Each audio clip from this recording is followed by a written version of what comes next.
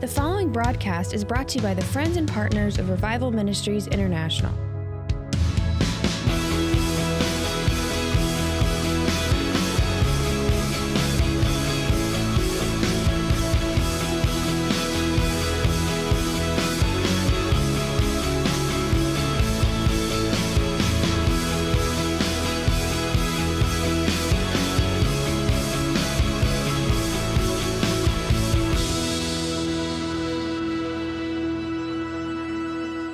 Father, let every ear be anointed to hear, let every heart receptive receive all that you have for them this day, we pray in Jesus' name. Amen. Amen. You may be seated.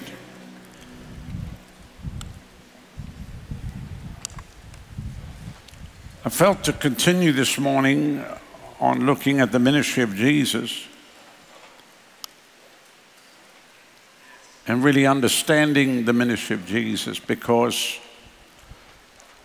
amazing when you deal with as many ministers as what we do, that you come to the realization, the fact that many don't understand what he really was about. And you say, well, how can you say that? Because you hear about what they say. Well, Jesus wouldn't do that.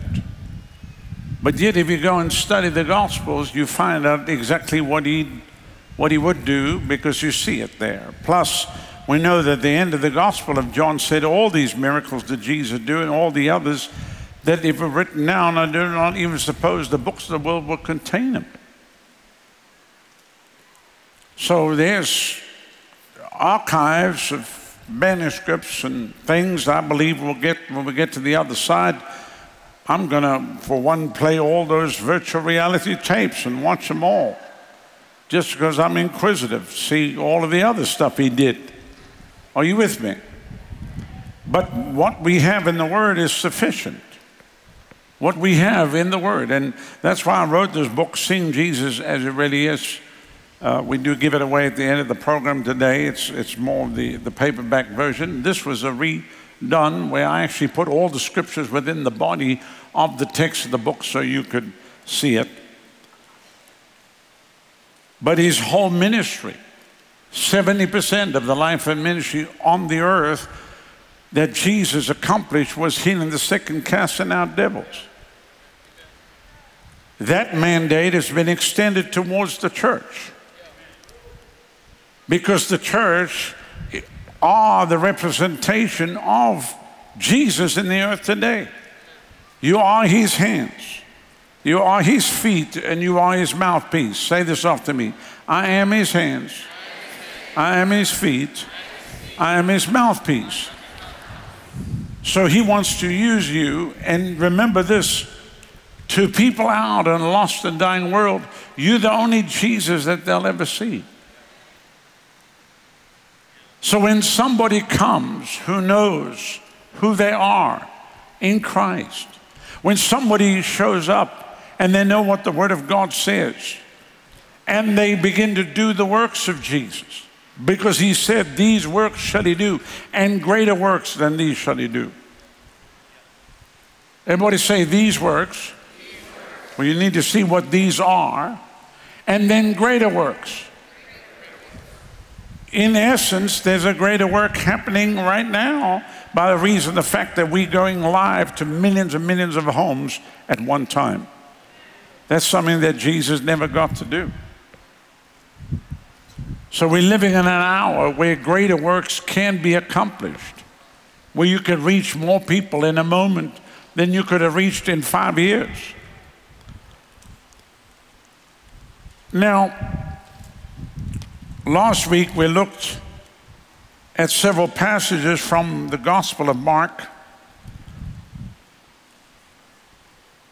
and I'll read the first passage just to recap for those that were not here last Sunday, but I encourage you to go get that message. You can see it on the Rodney Howard-Browne YouTube and watch it. But in verse 40 of chapter 1, there came a leper to him, beseeching him and kneeling down to him, saying, if thou wilt, thou canst make me clean. And Jesus said, no, I'm not going to clean you. What does the CDC have to say? No. Jesus moved with compassion. Say this after me. Jesus moved with compassion. Put forth his hand and touched him, saying, I will be thou clean. As soon as he had spoken, immediately the leprosy departed from him, and he was cleansed. And he straightly charged him, and forthwith sent him away. And he said, see thou say nothing to any man. Now this doesn't make sense. Why would Jesus tell him not to say one word to anybody else? But remember, he was a leper, and you're not supposed to have any contact with leprosy or lepers, and so that meant you could be contagious, you know what I'm saying? Talk about quarantine. But he said, go your way, show yourself to the priest, and offer for your cleansing those things which Moses commanded for testimony unto them. But he went out and began to publish it much, and to blaze abroad the matter, insomuch that Jesus could no more go openly into the city, because everybody knew that he'd been with lepers, which you can see that divide coming now. People won't be able to go into a city because you haven't been vaccinated. You can see the same kind of situation happening. Inasmuch as Jesus could no more enter into the city, but he was without in the desert, and they came to him from every quarter. And I said this to you last week, that in essence, this is like being a desert, although it's not. It's an oasis here, right here in Hillsborough County, with the pavilion where people can come from all over, the healing school, the university, and people can come here with no restraint, and no one can stop us. Are you with me? And so Jesus then could just go out where he was, and people just found him wherever. If he was out in a desert place, they came. People followed him. Wherever they heard Jesus was, they followed. They found out. The moment people begin to see the hand of God, miracles, signs, and wonders, they'll find out where you are. They're going to come to your house. They're going to knock on your door. I remember coming home.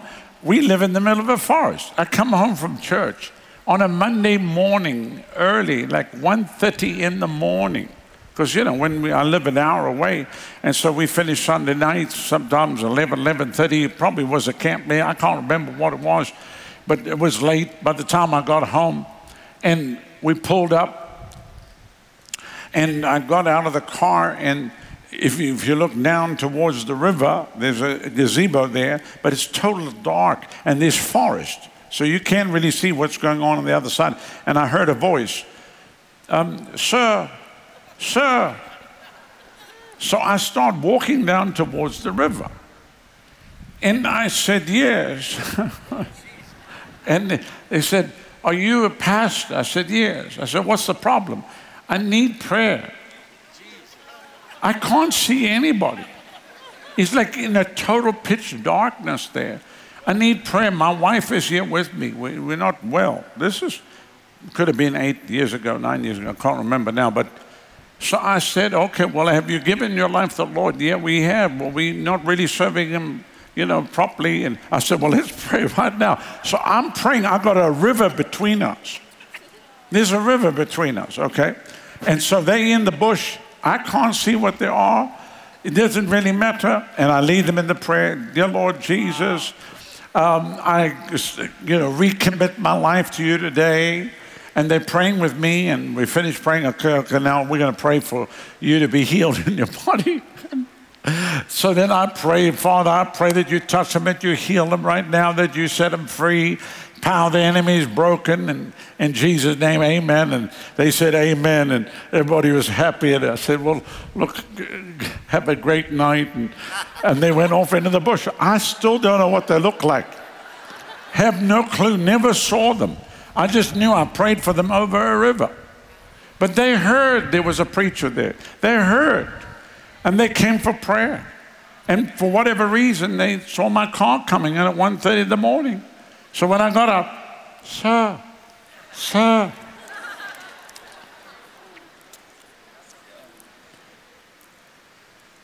The moment people find out what God's doing with you, they're going to start to come to you for help.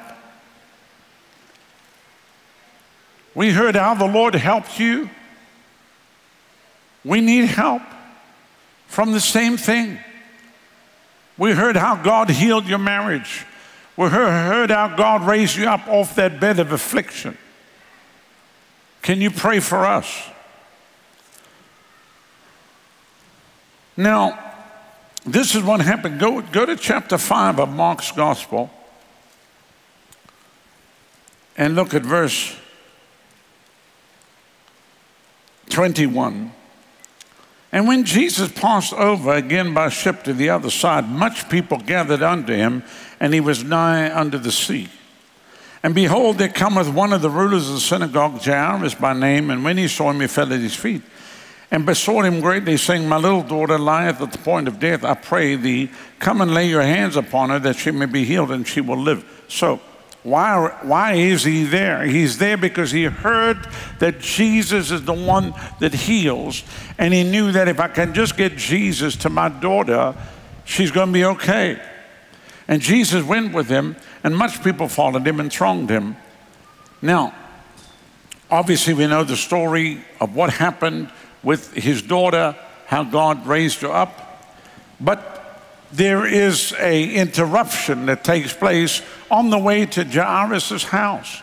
In verse 25, a certain woman which had an issue of blood for 12 years. That means she'd suffered for 12 years with an issue of blood, which is a terrible thing because you just can imagine how weak you are most of the time, just bleeding all the time, losing blood. And then it suffered many things and many physicians. That means she'd gone to all the doctors and was spent all that she had, all of her money was being spent, was nothing better but rather grew worse. When she heard of Jesus, the Bible says she came in the press behind and touched his garment, for she said, if I may touch his clothes, I shall be whole. So I want you to picture this, and I teach this in a series that I do on the subject of the anointing, because again, people don't understand the ministry of Jesus. They didn't understand that it wasn't just a person with a message. He was the message. Oh, yeah.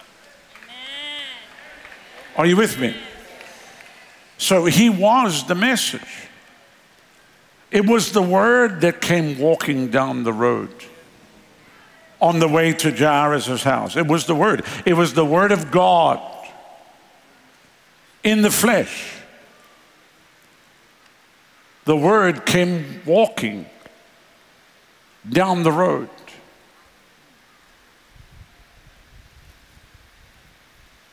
That's why when you get the word in you, it's going to be what comes out of you. Are you with me? Where do you put the word? Into your spirit. Are you going to have a problem with your head? Many times. Your head will try to override what the word that's in your spirit is saying. But you have to learn to tell your head to shut up. Can you say amen? And allow the word to rise up big on the inside of you. That's when you know, I'm going to pray for you right now. When I lay my hands on you, you're going to be healed. Not because of you, but because of him and what his word has declared. Can you say amen?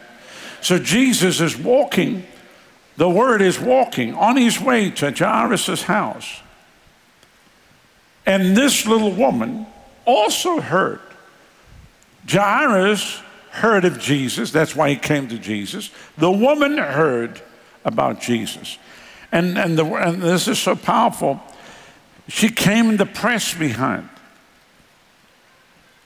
That means there was a lot of people around about him. She pushed through the crowd. If you're going to see a breakthrough in your life, you have to push. When it comes to the things of God and what Jesus is doing, you have to push through. Amen. It's like God's waiting to hear from the individual that wants to grab a hold of what he has. He heard me all the way in Africa all those years ago. Are you with me? When you get hungry, when you get thirsty, when you get desperate. A person that, you know, I'm going to come to the healing school, but I can only make it one day. You're not desperate. I'm coming to the conference. I can only make a night. Stay away. Watch online.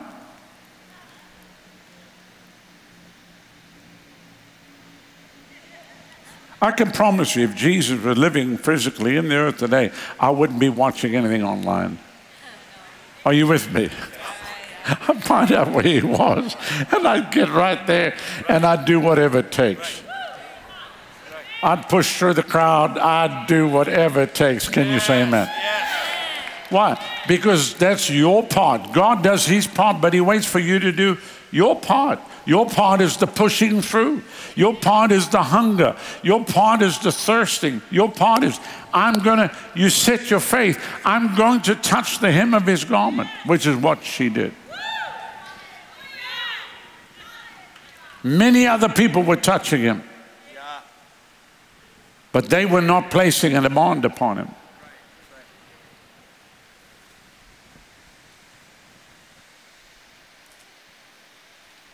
Remember we talked about the pool of Bethesda? 5 porches. Jesus comes right in there, and only one dude gets healed. The rest get nothing. I want to almost go, what's wrong with these people? I would go, hey, you over there, you come here and do to me what you just did to that guy.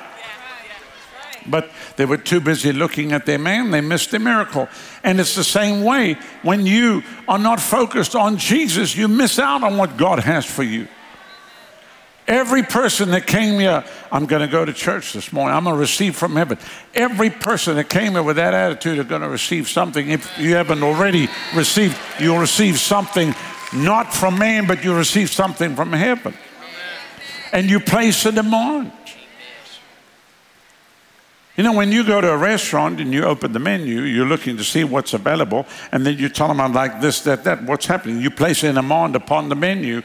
You place a demand on the restaurant's ability to feed you with the food they advertise that they would feed you with.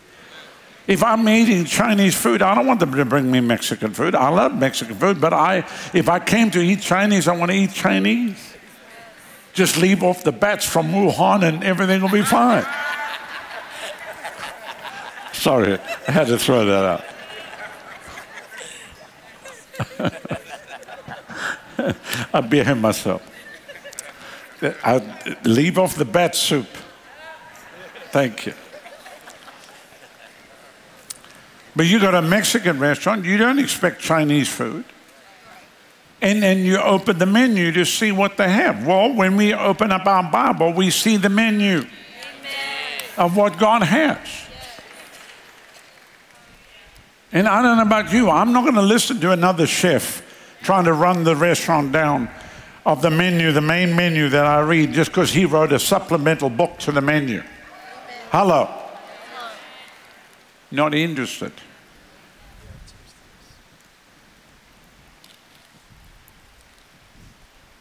So I can just picture this little woman thinking to herself, if I can just get to Jesus, I'm going to be healed.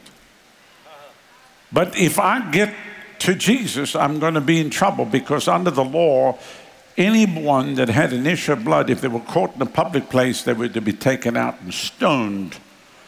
That means the Pharisees and the Sadducees had rocks and they're going to stone you to death. But when you're so desperate, you don't care anymore.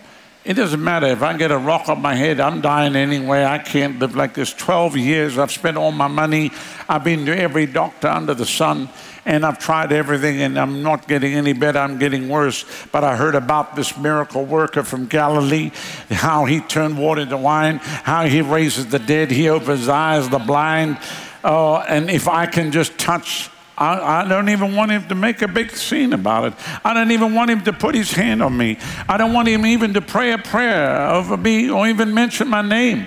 In actual fact, he doesn't need to know who I am. I'm going to slip through the crowd, and I'm just going to touch the hem of his garment. And when I do, I'm going to be whole. What was she doing? She was setting her point of contact in the place where the anointing would be released.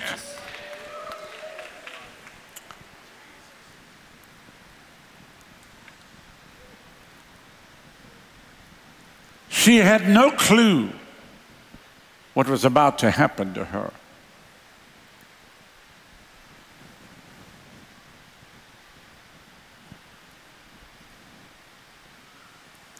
If any one of those Pharisees had found her there with an issue of blood, they would have taken out and stoned her. Don't tell me they weren't looking. Remember, they caught the woman caught in adultery. There was always some people probably waking up every day. Let's see who we can stone today. We're going to find somebody. I think some of them work for the city of Tampa.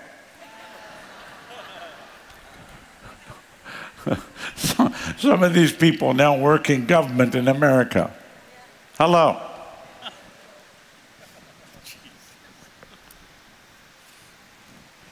But she was desperate. That's why I always ask people, how desperate are you? How desperate are you? How hungry are you? How thirsty are you?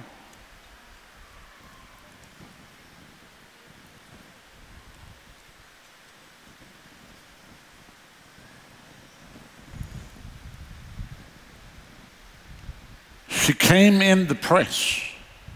She pushed through the crowd. And what does the scripture say? Straightway, the fountain of her blood was dried up. She felt in her body she was healed of that plague. Jesus, immediately knowing in himself that virtue had gone out of him, turned him about in the press and said, who touched my clothes? And the disciples said, Master, thou seest the multitude thronging thee, and sayest thou, who touched me? And he looked round about to see her that had done this thing. But the woman, fearing and trembling, knowing what was done in her, came and fell down before him and told him all the truth. And he said unto her, daughter, or as you would say, daughter, thy faith hath made thee whole. Go in peace and be whole of thy plague. Now, in Matthew, it's Matthew 9:20 through 22. And behold, a woman which was diseased with the issue of blood 12 years came behind, touched the hem of his garment, for she said within herself, if I may touch his garment, I shall be whole. But Jesus turned him about, and when he saw her, he said, daughter, be of good comfort, your faith has made thee whole. And the woman was made whole from that hour. And then the passage I just read to you from Mark 5:25 through 34. And then Luke chapter 8. And a woman having issue of blood, which had spent all of her living upon physicians, neither could be healed of any, came behind him, touched the border of his garment, and immediately her issue of blood stanched or stopped. And Jesus said, who touched me? And when all denied, Peter and they that were with him said, Master, the multitude throng thee and press thee, and sayest thou, who touched me? But Jesus said, someone has touched me, for I perceive that virtue is gone out of me. I perceive the anointing, virtue has gone out of me. And when the woman saw that she was not hid, she came trembling and falling down before him, and declared unto him before all the people for what cause she touched him, and how she was healed immediately. And he said, daughter, be of good comfort, your faith has made thee whole. Go in peace. That's why the whole attack against the church in this hour, really to stop people from even coming to a place where they could even get help. To go to hospitals even now, there's people needing transplants. They can't go unless they have vaccines. There's people can't get to see their loved ones still. Forget about what you think is happening in Florida or some counties here, but the rest of the world still have lost their minds. Are you with me? And then they closed the church. The city of Melbourne just released all the documents and said you can go to, they will allow unvaccinated people to at least shop for food and a couple of other things, and there's certain what they call essential, but the church is not. You won't be able to go to a theater, movie, a ball game, or church or anything without a passport. That's a city of 5 million people. And they're implementing that in Australia, which is supposed to be a first world country. What shocked me more than anything is that the Australian people just accept it. Not just the people, the ministers, the preachers.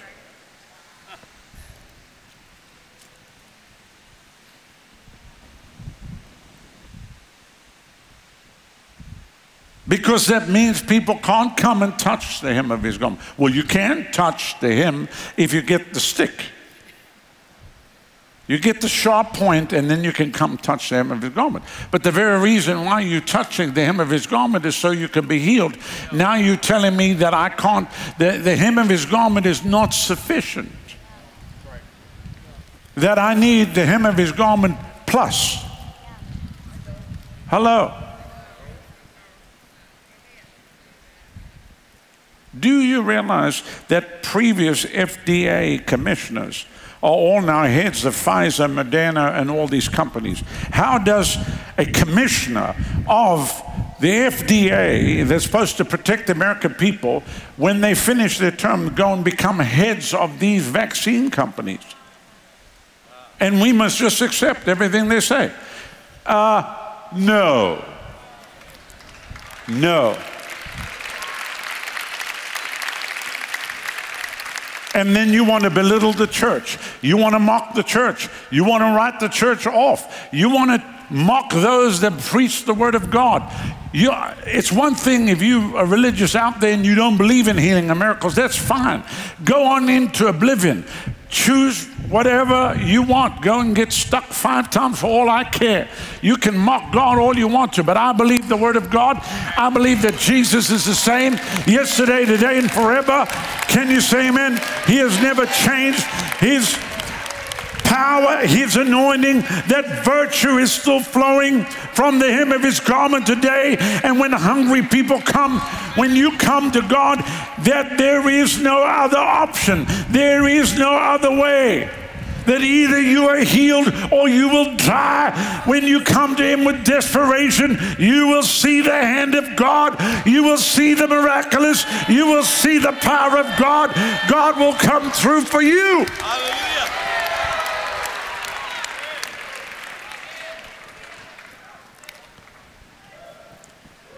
So all these alternatives. You got God here, but then you have this. If this, and all that would have helped, then how come did she suffer many things and many physicians? Pray tell. How come did she spend all her money trying to get better? How many people here with the uplifted hand would say, Pastor, I've suffered many things and many physicians? Wave your hand at me right now. Wave your hand. Who's been a doctor after doctor and they couldn't help you? Come on. Wave your hand. Wave your hand. Who spent a lot of money on a lot of medicine that all you did was pee it out?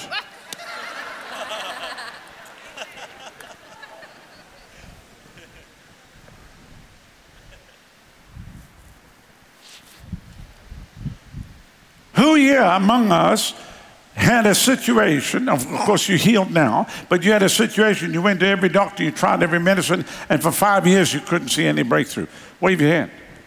So imagine 12 years. You're not going to tell me that I have to write the Word of God off and that medical science has now taken the place of the Word of God when it comes to Jesus and when it comes to me practicing what I believe. Can you say amen? Amen. Somebody said, I don't believe it. That's fine. You worship a cow, I eat it. You're free to do whatever you want to, but I'm free to do whatever I want to as well. And the people that come here to the River Church are free to believe the same way if they so desire. No one is forced to believe anyway. No one is here by coercion. No one is here because you were put pressure that if you didn't come, we were going to hunt you down. The only people that have to be here on Sunday is our staff. Are you with me? Because they work in the ministry. But the rest of you, it's your choice. Who chose to come to church today?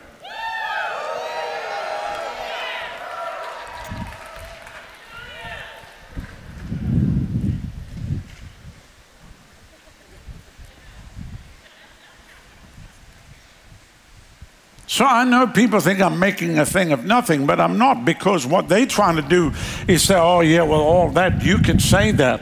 the woman had the issue of blood and gone to all the doctors, spent all that she had, wasn't getting any better, but was getting worse. But, we in the 21st century now, and that's just from the Bible. No, but. That is available today. Can you say amen? If you understand the ministry of Jesus. If you don't understand the ministry of Jesus, then you just think it's past.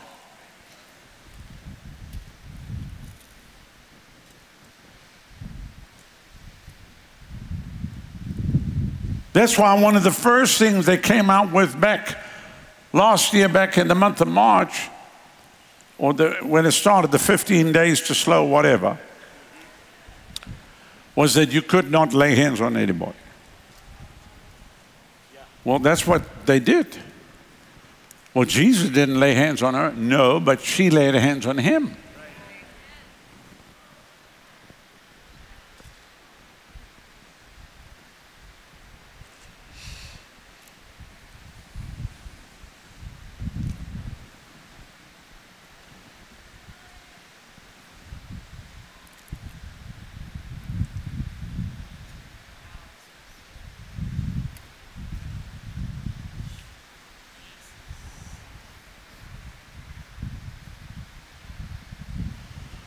I see everything in pictures. I could just see the little woman coming. I could see her saying within herself, if I could just touch the hem of his garment, I'll be whole. And then pushing through the crowd.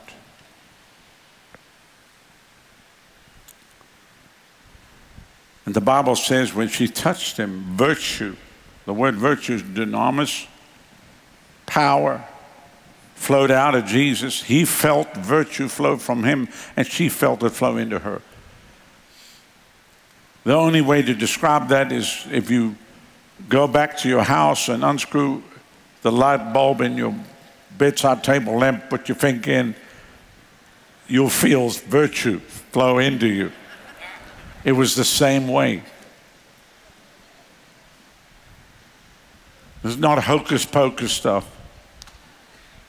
Not some play thing.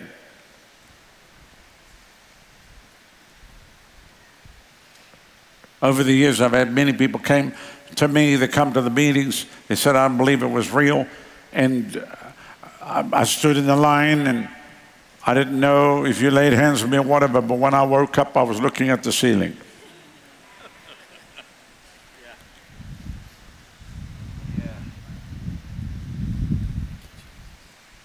That's why in many situations, I don't even touch the people on purpose. So they didn't think I was pushing them over or whatever. But just pray. Because there's no distance in the realm of the Spirit. As the man, the centurion, came to Jesus and said, speak the word only, and my servant will be healed. He just spoke the word. Be healed. That was what Jesus did. Be whole. Be loosed.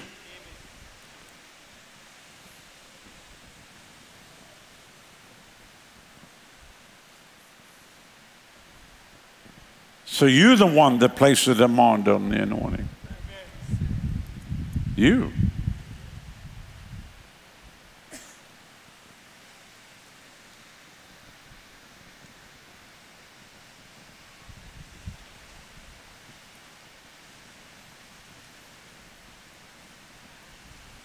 And when you plug in,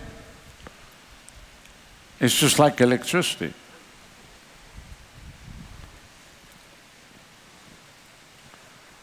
That dunamis went through the body of the woman, the issue of blood, immediately.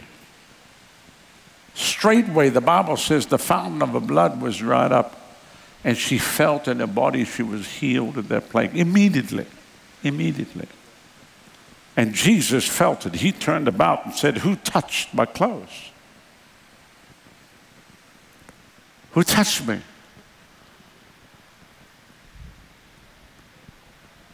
You've heard me say this before. You don't walk in a crowd of people walking around going, who touched me? Somebody's touching me. Who's touching me? Stop touching me.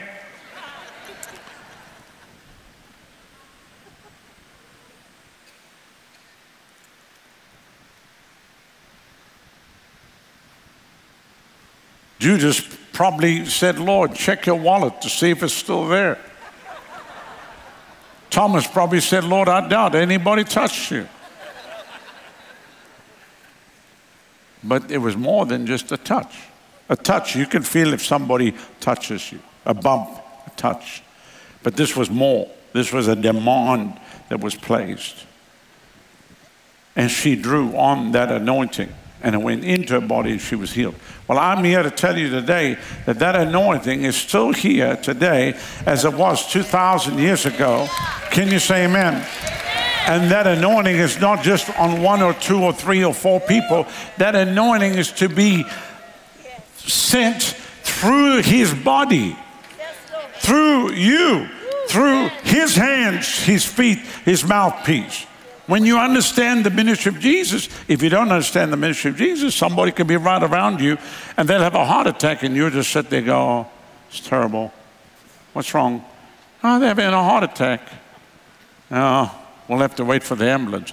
When you understand the ministry of Jesus, you jump up, you run over there. In the name of Jesus, right now. I put my hands upon it. Everybody else freaks out in the restaurant, in the airport. They all look around. Who is this person? You don't care about that. You're there to do the work of Jesus. Can you say amen? Yeah. So you just kneel down right there where the person's having a heart attack and you put your hand on them. In the name that is above every name, the name of Jesus, I command this heart to be healed now. You know what does that? A person who understands the ministry of Jesus. A person who doesn't understand the ministry of Jesus just stands like this. Another one bites the dust. Another one gone, and another one gone. Another one bites the dust.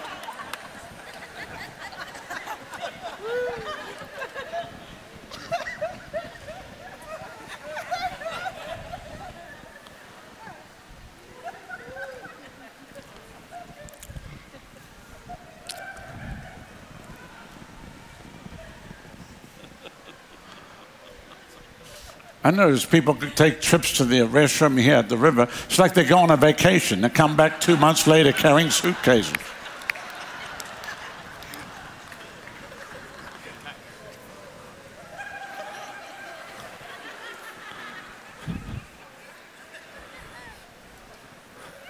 Boy, you must have had a problem.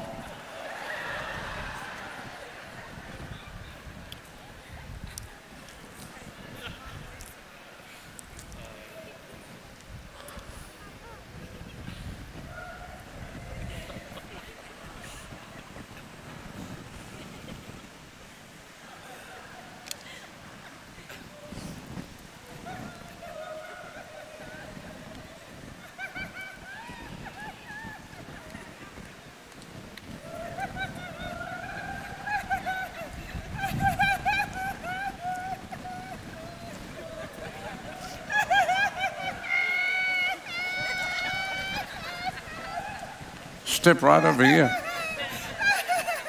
Step right over here. Lift your hands. As you do, the power of God comes on you. The transference of the anointing.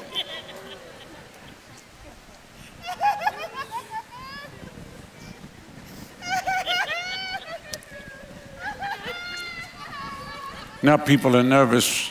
They don't know if they should even go to the restroom. Go. Just don't camp out and have a barbecue somewhere. Do what you need to do and get back.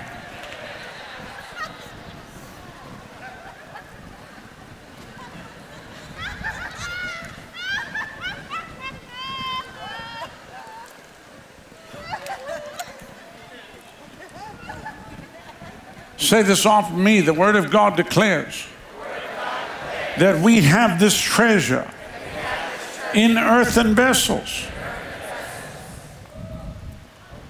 How many earthen vessels do we have here? Well, that treasure has to be poured out. But if you don't understand the ministry of Jesus, you say, well, who am I? I'm nothing. I just, well, all of us, we are nothing. But greater is he that's in you than he that's in the world. And Jesus even said, he said, it's not I that doeth the work, but my Father within me, he doeth the work. This next week, everywhere you go, you're going to do the works of Jesus. You're going to be his hand and his feet and his mouthpiece. Everywhere you go, you're going to see people saved, healed, delivered, set free, and the power of the enemy is going to be broken.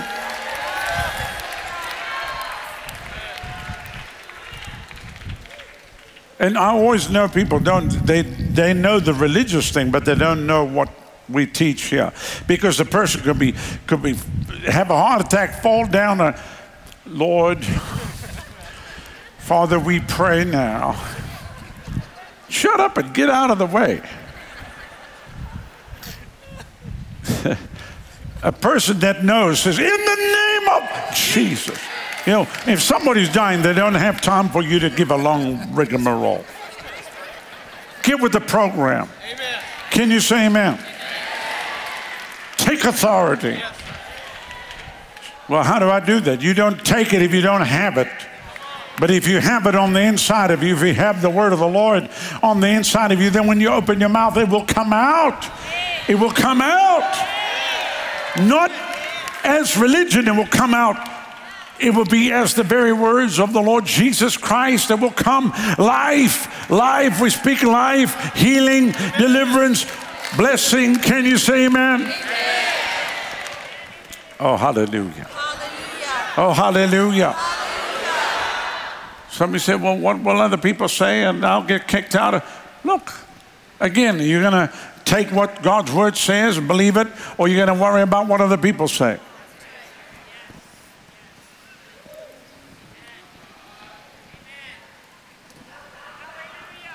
I had to call somebody yesterday and rebuke him by telephone. They said, I'm recording all this, is going to the media. I started to laugh. I said, oh. I said, are you on crack?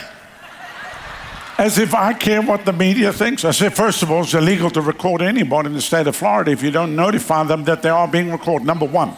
But number two, you think I care what you take whatever you want. I'll rebuke you one more time. Worried about the media. Do I look worried about the media? Please.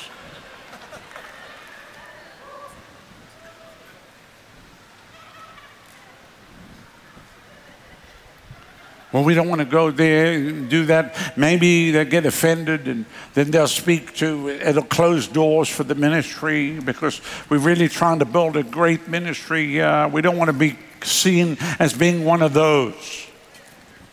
One of those what?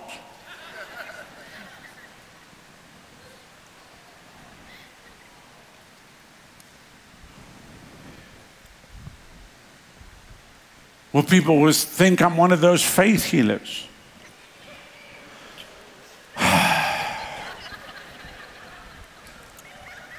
Let me think here. Doubt, preacher, faith healer. Which one would I want to be associated with? Seriously? You can put words together and you can allow that to block you from doing whatever God's called you to do. When it's all said and done, they attacked Jesus. They said that he was hanging out with the devil. They said that Jesus was of the devil. He didn't say, no, I don't want to be associated with those people. He said, I've come to do the work and the will of my Father.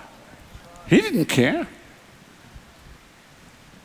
It didn't bother him what people said. There's no one that's been attacked greater or criticized greater than Jesus. Even to this day.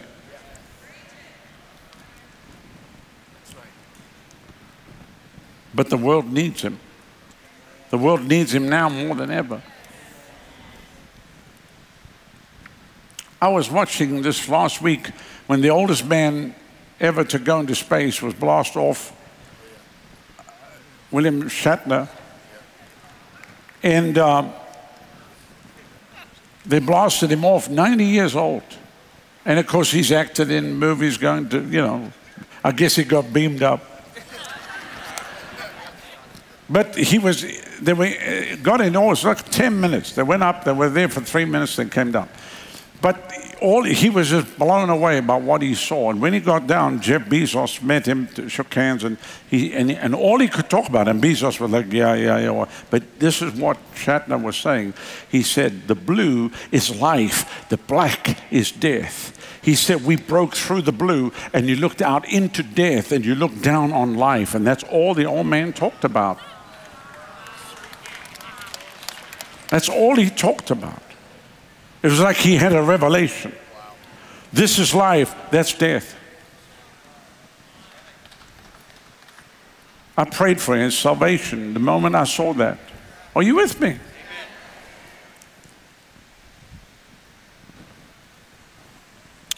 Here's God, leaves everything, comes to the earth, takes on human flesh to come into the blue, to come and touch us, to walk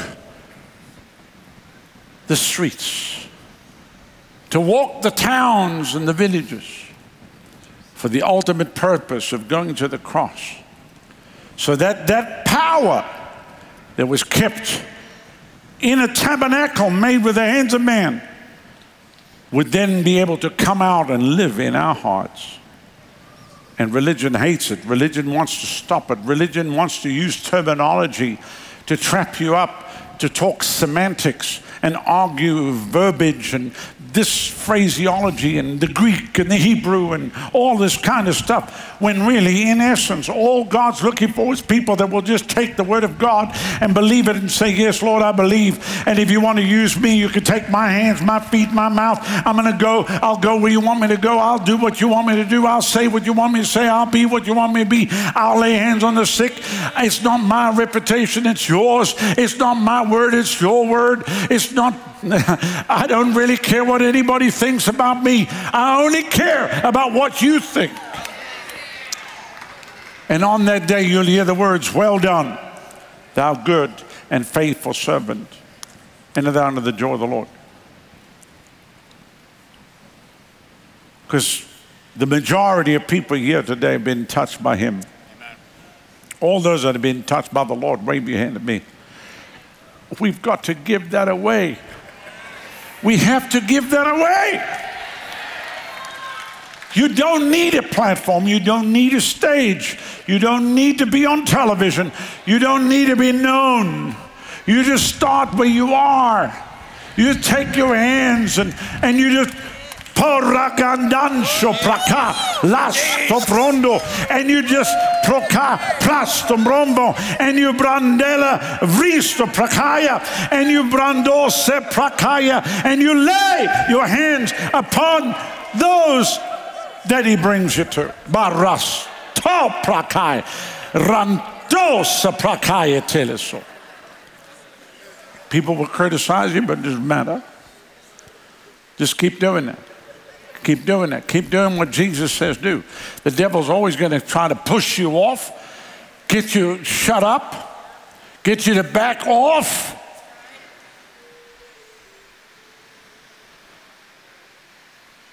But you're going to do the works of your Father. Can you say amen? Amen. Hallelujah. Hallelujah. Hallelujah.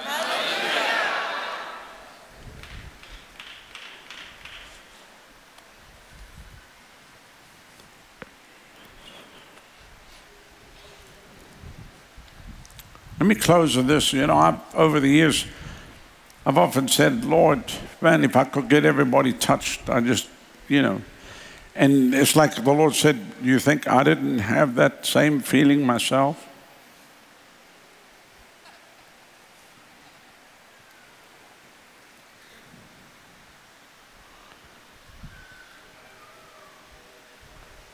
Bible says he went to Nazareth, could do no mighty work because of unbelief. So here's Jesus. Well, what happens then, Pastor? You just keep moving, keep going on. Well, what happens if you pray for somebody and they drop dead? Next. Next.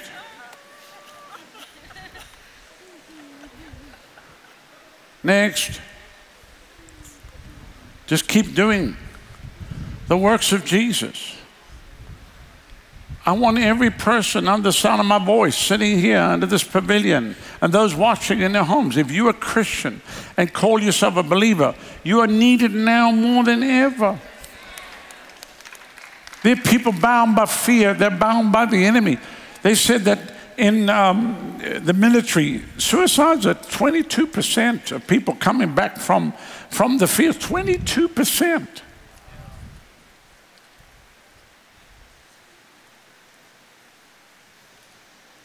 There's not enough doctors. There's not enough medicine to heal hurting humanity from the problems that they're facing. But there's one Jesus, and that one Jesus will take care and will do the work if you'll let him rise big on the inside of you and touch through you. This week, thousands of people are going to be touched because of your hands and your mouth and your feet. This week, thousands of people will be touched in the Central Florida region because of you.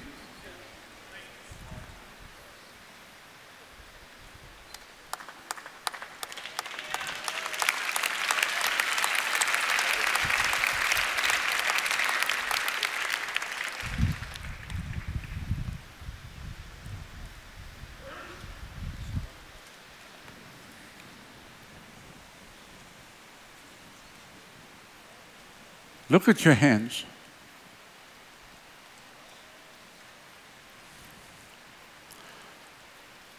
It's in these hands that you hold a miracle.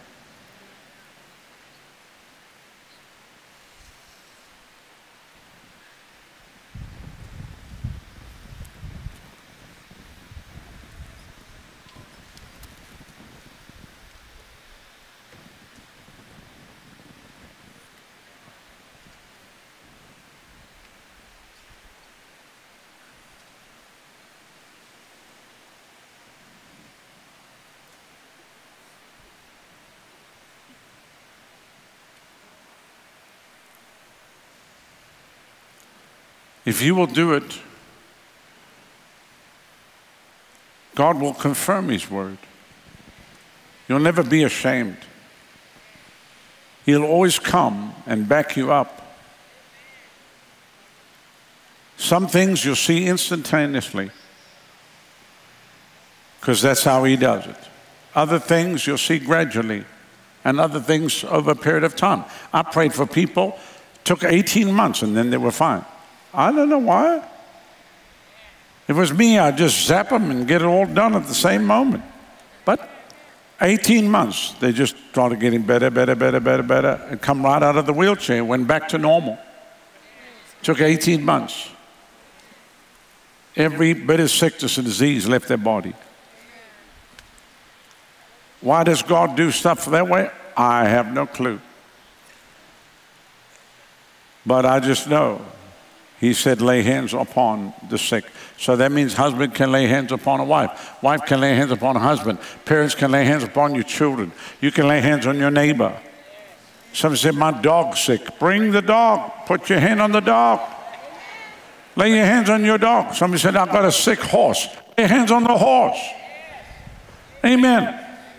Somebody said, my goldfish is not doing well. Chase it around the bowl. Look, you either believe in the ministry of Jesus or you don't. What is your option in this hour that we're living in? There is no option. The plan is to make this thing even worse. The plan is for the fifth wave now, the fifth wave of COVID. Dr. Finocchio just said this. He said, if you do not get vaccinated, then you are making way for the fifth wave. The fifth wave. I've got a wave for you, Finocchio. I have a wave for you. The wave is actually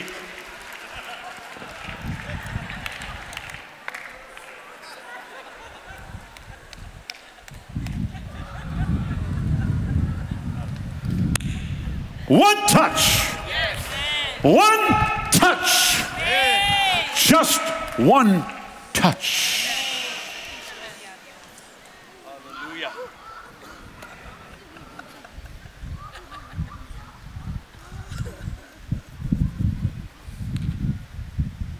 Thank you, Lord.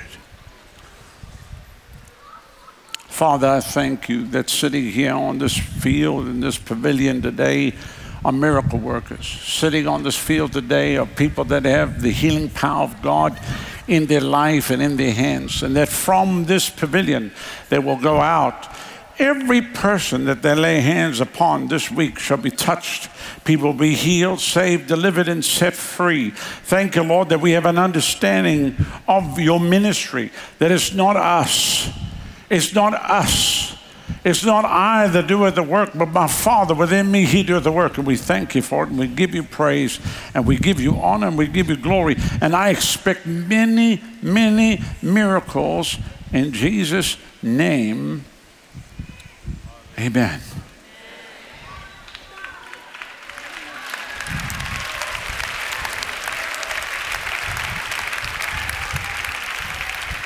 Now, I'm believing the Lord by next Sunday to hear testimonies of people that went out from here that have never, listen, there are people that are winning souls for the first time, but there's going to be people that are going to be laying hands on the sick for the very first time this next week.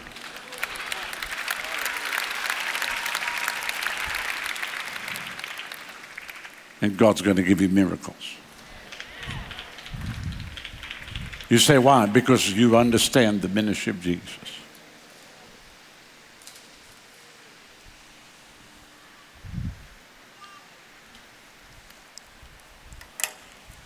There is no end to this. I better bring it to a close, otherwise I'll be here all afternoon.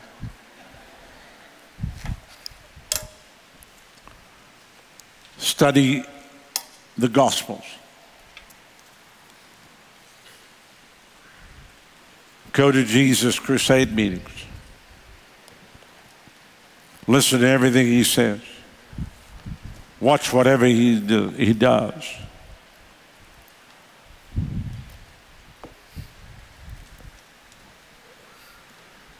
Do you know how many thousands of times that I've seen the woman with the issue of blood healed?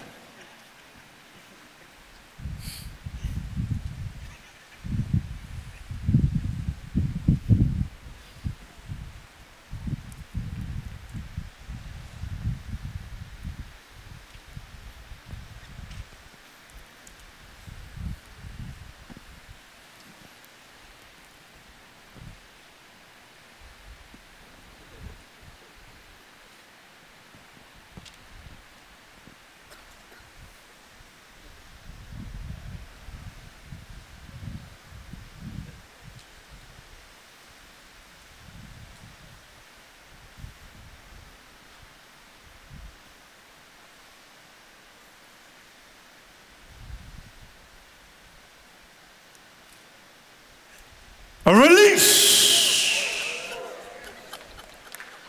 A release of the anointing.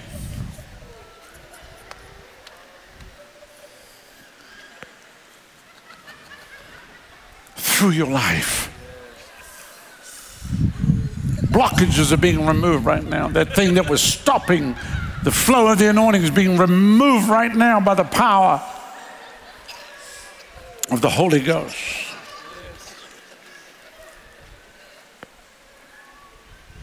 Thank you, Lord.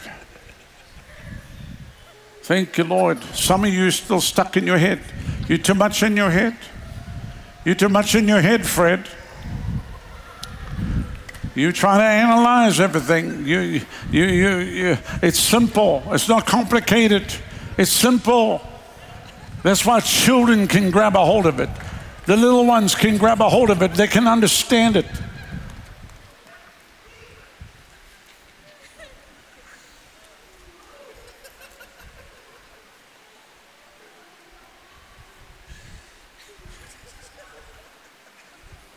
I mean, you just sense the tangible anointing on you right now, right now.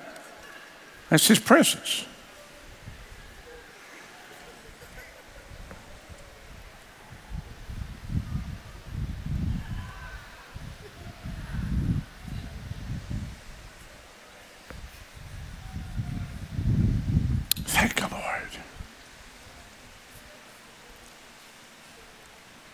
Thank you, Lord Jesus.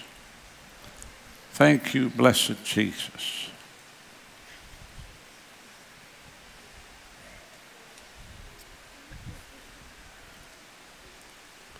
Just everyone, just grab hands across this place.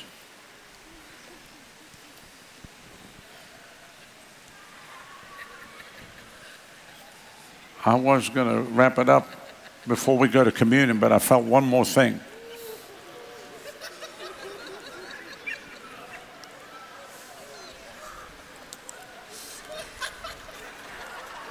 One shall put 1,000 to flight, and two shall put 10,000.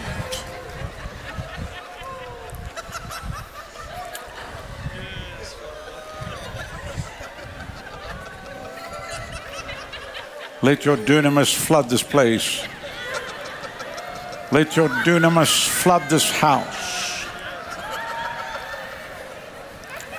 Let your dunamis flood this place, Lord.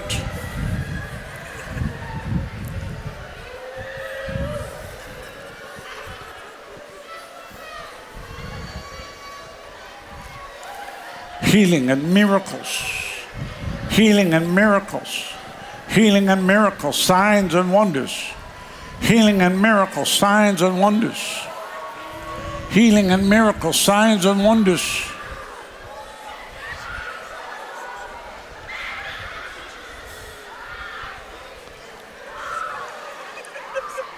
The anointing to set the captives free. People that are being set free will be set free from mental problems. Everywhere you go, depression will go. Depression will go. Bondages will go. Addictions will go.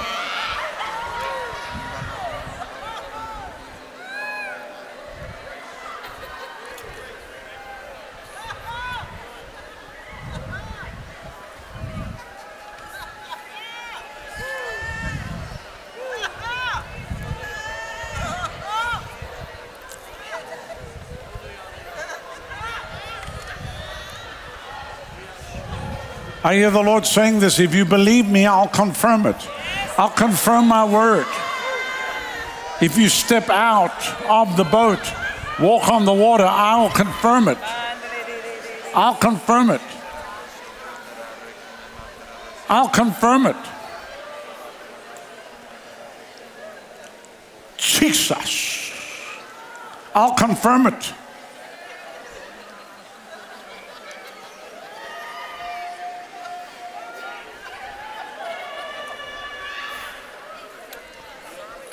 It doesn't matter. A bank, the airport, an Uber car,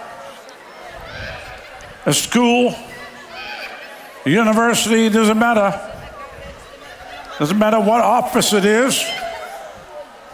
He'll confirm it. He'll confirm it. He will confirm it.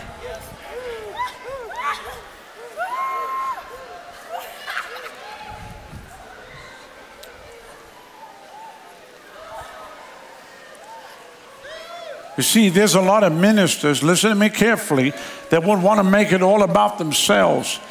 I'm preaching a message that totally takes me out of the equation. Because let me tell you right now, I never for one moment said, do you have to get the people here to come and hear me? I'm telling you that God wants to put His word on the inside of you. His word's got to come out of your mouth. People are going to hear the word of the Lord coming out of your mouth. They're going to be touched because of your hands. That's going to be laying hands on the sick and going to be casting out devils. We don't have enough time for this to be resting upon one individual. This has to rest upon the whole body. So stop writing yourself out of the equation. Stop saying I'm insignificant. Forget about all that nonsense. Get with the program. God needs to use you, and He needs to use you now. People are hurting now. People are dying now.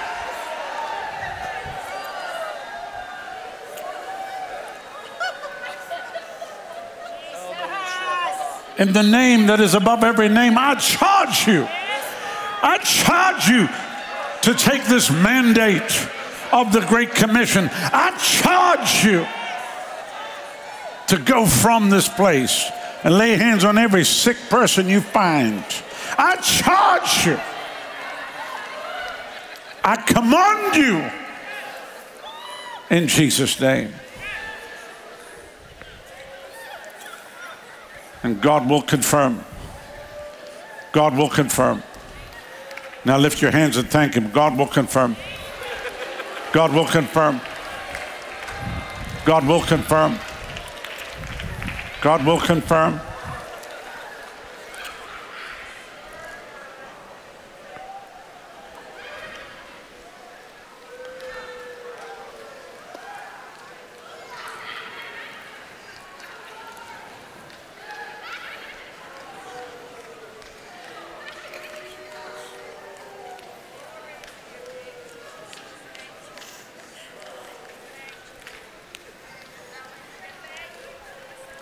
Just close your eyes across the field.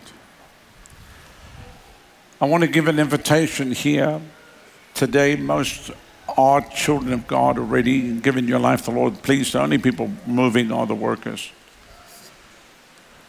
But if you're on this field today and you've never given your life to Jesus, or you're watching by way of television and you've never given your life to him, today I want to give you an invitation to come and surrender your life to him today.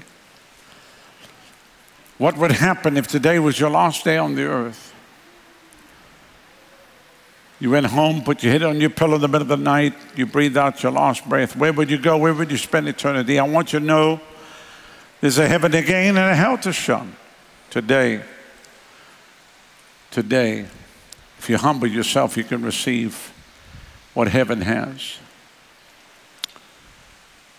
You might never have another opportunity. This very day, your life could be required of you. Maybe you came to the service today and you gave your life to the Lord in days gone by, but you've grown cold. You're not serving God like you should. You've allowed the things of the world to come in. You've lost your first love, the joy, the passion that you once had. Maybe something hidden that no one could see. Pride, unforgiveness, bitterness, jealousy, anger, lust, the hidden things that clog the heart of man. But today you say, I want free. I want free of this. I'm coming out. Maybe it's something outward that everyone could see, and now the enemy uses it against you to keep in a place of guilt and condemnation. You feel like, well, God will never use me because of this and that and the other thing. The devil's a liar, and God's a God of a second chance and a new beginning. Will you surrender your life to him afresh? Maybe you're here today. You were serving God, but a storm came against your life. A sudden divorce, a bankruptcy, the loss of a loved one, a sudden illness, the betrayal of a close friend, the loss of a job. Something happened that rocked your world. But today you say, I'm coming back. I want to fall in love with Jesus all over again. If you mean business with God, God means business with you. Will you surrender afresh to him today? Maybe you're on this field or you're watching by way of television. You love the Lord, you gave your life to him, but you're not sure of your salvation. The devil's always lying to you, telling you that you're not saved. But today you say, I want to know. I want to know beyond a shadow of a doubt. I'm a child of God. If this is you and you fit into any one of these categories, I want to pray with you and for you. Right where you are, quickly. Put your hand up right now. Say, pray for me. God bless you. God bless you. God bless you. God bless you. God bless you. Raise up high and say, yes, me. Yes, me. Yes, me. Yes, me. I'm not leaving the place the same way I came. But today is my day of freedom and liberty. I'm leaving here a changed person. I'm leaving here transformed by the power of the blood of Jesus. Once you've raised, you can put it down. I want you to look at me, if you would, please. I'm over on the far side here. If you didn't raise your hand, but you want to be included in the prayer, we're going to pray right now. Quickly, slip your hand up and say, include me. Anybody else? I see your hand, sir. God bless you. Anybody else? Raise up a high and say, yes, that's me. Yes, that's me. This middle section, you didn't raise your hand, but want to be included. Quickly, slip your hand up and say, include me. Right over there. Lady in the red. Anybody else? Another hand over there. Another hand at the back. Anybody else? Slip it up high. Say, yes, me. Yes, that's me. And then this side, you didn't raise your hand but want to be included. Quickly, put your hand up right now. I see your hand already, sir. Thank you. Anybody else? I want everybody that raised your hand to stand quickly. Stand if you would, please. Stand. I'm going to ask you to come from where you are. Come stand right here. We're going to lead you in a prayer. Come. Come now.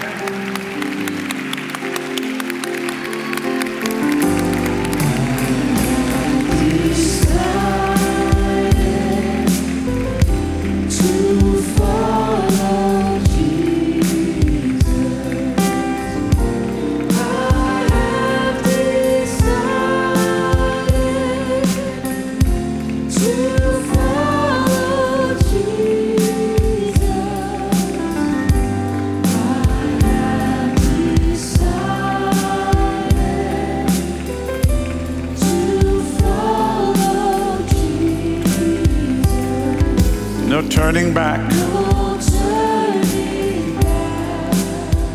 No turning back.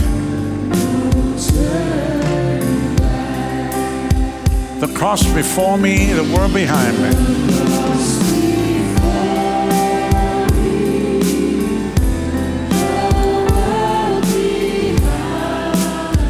The cross before me. The world behind me. The cross before me. The world behind me. No turning back.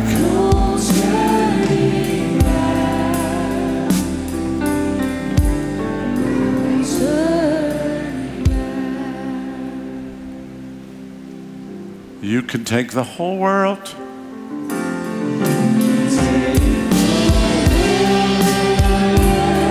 But give me Jesus.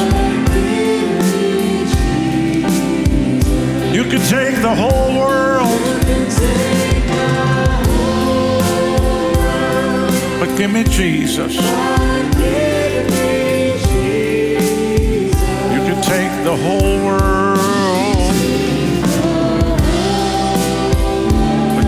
Jesus. No turning back. No turning back.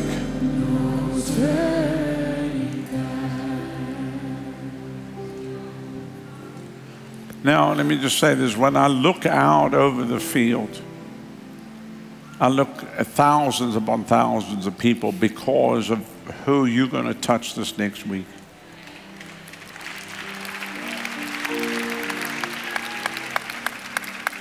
As you already heard, 9,000 people last week were prayed with. So I'm not exaggerating when I say thousands of people will be touched. And this doesn't even mean that you have to go out of your way. This just means that you en route some way and then the occasion arises and you pray for them. Amen. Stretch your hand out towards these precious ones. I want you that are standing right here in the front, if you just close your eyes and raise your right hand to heaven, that's where your help comes from. And we're going to pray one prayer fits all. If you mean business with God, God means business with you. I want you to pray with me right now. Pray this out loud. Say, Father, I come to you in the precious name of your Son, Jesus. Lord, you said in your word, if I confess with my mouth, Jesus is my Lord and my Savior, and I believe in my heart that God has raised you from the dead, I will be saved. So, Father, right now, I confess Jesus is my Lord and my Savior. Come into my heart right now. Take out the stony heart. Put in a heart of flesh. Wash me. Cleanse me.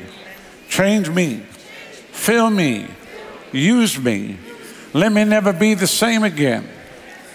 I turn my back on the world, and I turn my back on sin, and I follow you, Lord Jesus. Thank you for dying for me. Thank you for shedding your blood for me. Thank you that on the third day you rose for me. And thank you that you're coming back again for me. From this day on, I'll never be the same again. I confess Jesus Christ has come in the flesh. He is my Lord and my Savior. And right now, by faith in the finished work of the cross and by the shed blood of Jesus, I'm saved. Thank him right now. Father, give this man ability to pray for the sick, cast out devils, and use them in a powerful way. Now, Father, seal them now by your blood and by your Spirit, that on that day not one would be missing. Raise them up to be mighty men and women of God, and use them to impact this generation, we pray. In Jesus' name. Amen. Amen. Praise the Lord. Hallelujah. Glory to God. Thank you, Lord Jesus. Thank you, Lord Jesus. Thank you for watching today on YouTube. Please press the subscribe button and also the notification button and like and get the word out so others can watch.